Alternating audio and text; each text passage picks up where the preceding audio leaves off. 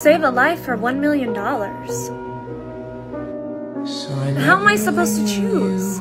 You must pick one. Our family needs the money for medical bills.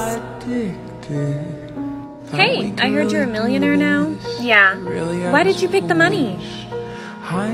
Well, it was either save one person I probably won't even know, or use my money to help many. Yo, can I borrow $100? No. Please, I owe my dad money. He's gonna kill me if I don't pay him back. Fine. Hey, Dad, I'm home. Dad? There you are.